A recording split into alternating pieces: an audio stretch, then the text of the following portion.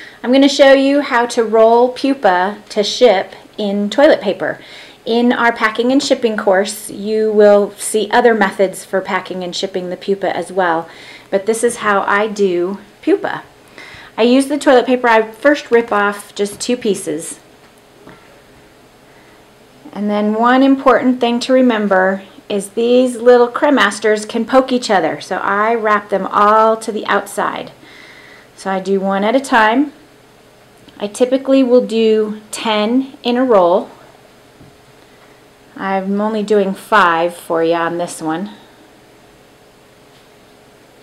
This keeps them separated and it enables them to not roll around to poke each other. So then I rip off that toilet paper so nobody falls out the ends.